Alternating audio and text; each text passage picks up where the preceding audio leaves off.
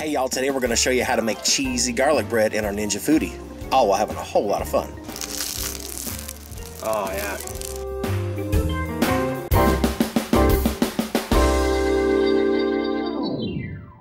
Hi, welcome back to another edition of Cooking Chris's Dishes. Today with just the good old boy, where we're cooking up another dish from recipes.crock.com, my beautiful wife's food blog. And today we're going to be doing something for a Foodie Friday.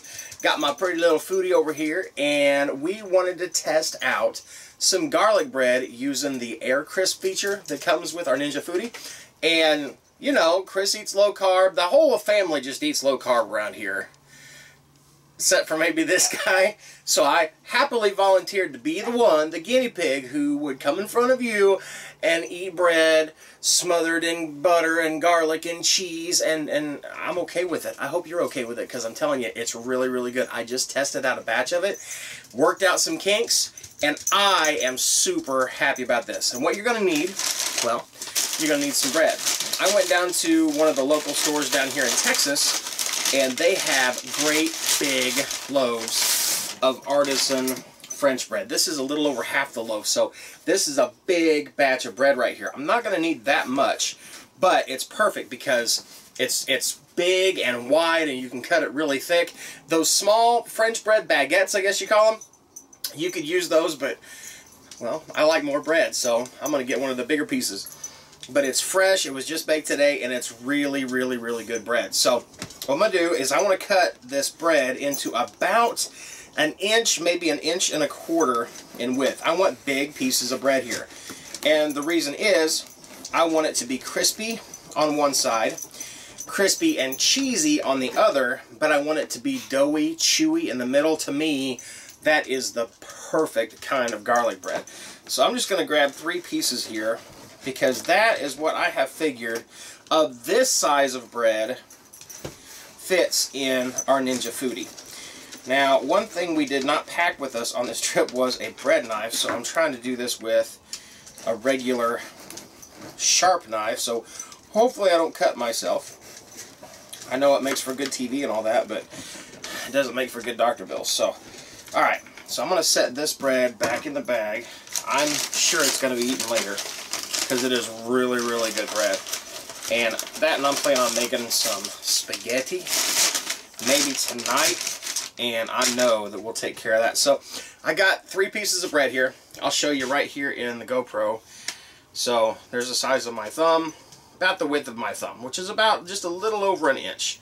Let's see, it's really, really spongy in the middle, and it's got a really good crust on the outside. So what I'm going to do is I'm just going to lay out my bread, and then I'm going to take some butter, and I want to be generous with my butter because, 1, it's going to help with flavor. 2, this is a salted butter, and I'm not using any salt whatsoever. I'm going to use some garlic powder, and we're doing this based on Mama, which is Chris's mom. When she would make garlic bread when they were younger, it was simply a slice of bread with some garlic powder on it over some buttered bread, and then she would put the cheese on top. Back home, we call that redneck garlic bread. I'm going to bump it up a few notches here with this artisan French bread that we're using, but I want to make sure it gets really, really buttered. So I am really, you can see here, I am going to go crazy with the butter. And I'm only going to butter the top side, because that butter is actually going to soak down into the bread as it goes through the process of the air crisp feature. But I'd say I'm putting a good, maybe 2 teaspoons, almost a tablespoon of butter on one side of that bread. That is a lot of butter, but again, this butter is really, really thick. So I'm just going to slather that butter on there as good as I can. It's also going to give something for the garlic powder to stick to as we put that on here in just a minute. Let me grab this last piece of bread and do the same thing. I'll be a little more generous with this one. This will be my piece. But one thing we were working with here was mozzarella cheese, which is what you'd normally put on cheesy bread. And I have not tried this yet, but I've made me a piece. And that is, y'all remember that pimento cheese that you were asking Cris? By the way, thank you very much for doing so. When you asked Cris to make that, she's like, you know what you could do, because this video is going to come out right after we do the pimento cheese video. you could try pimento cheese on top and see how that worked. I haven't had it yet, but I can tell you it came out really, really pretty. So there, I've got my butter on top, and now the next thing I want to do is I'm going to take just some regular garlic powder.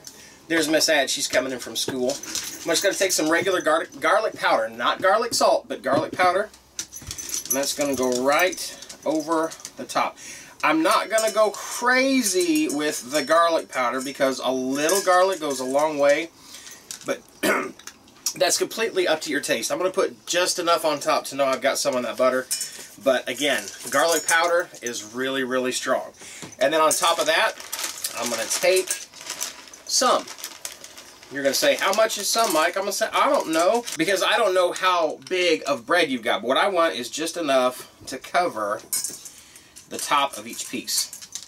So in my case, it's about a handful. But just enough that it covers, and it also depends on how much cheese you want. I love cheese, so I put a generous amount. That's what I'm going to call it. As far as the measurement goes, we're just going to call it a generous amount of cheese on top. Just like that. And I'm going to save this last piece, and I'm going to try it with the pimento cheese. But what I've seen from this size of bread, and again, we've got that great big loaf, 3 pieces fits down in the Foodi just right to get enough circulation on both sides and to really crisp up that top. You'll notice my rack is down. When I first started this, I had the rack up because I thought you really want the cheese to be close to that broiler. Well, the problem is with the thickness of that bread, it gets a little too close, and some of that cheese touched my broiler on top, and when it touches that grate, well, it burns, and that's not that great. So I want to make sure it's down low. Now I'm going to take some of this pimento cheese. If you hear some noise rattling around, that's Aki. He's hungry too, so he's getting him some food.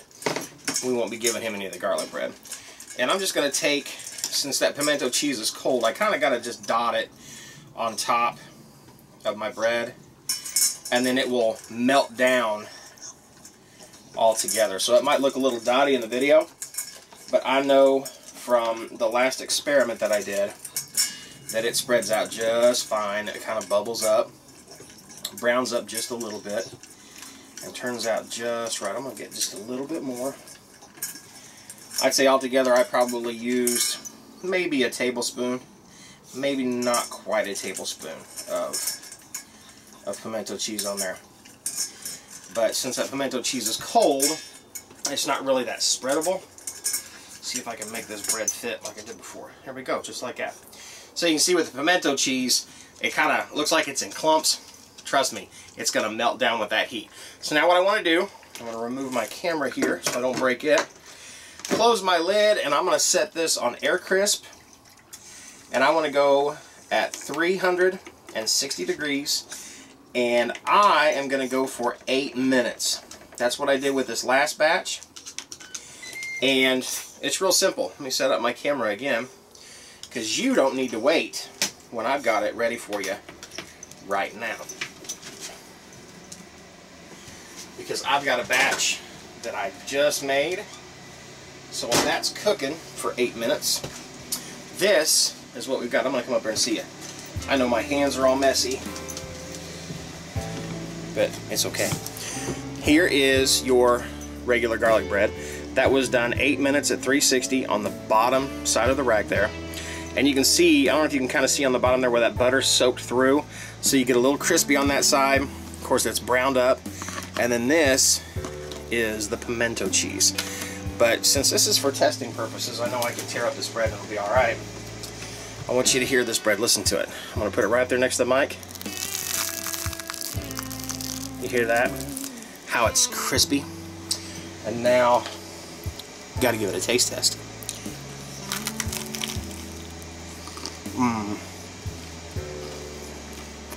It's cooled off just enough to eat it. That butter soaked all the way through. And of course you got the oils from the cheese itself as well. It's going to soak down into that bread. So I don't worry about butter in the bottom. You totally can if you want to. Just an extra step. It's really chewy in the middle still. And then that cheese is just toasted on top. What I want to do, since I've got your attention, is I want to try this pimento cheese out and see how it does. You saw this was dotted on there just the same as the other was. You see how it spread out and it browned up and bubbled up on top? Hear that again? Oh yeah. That bread smells so good. And you can see the oil from the cheese as well as the butter is soaked way down into that bread. So again, you got your crispy cheese on top. It's crispy on the bottom. It's crispier on the edges, and it's really, really soft in the middle.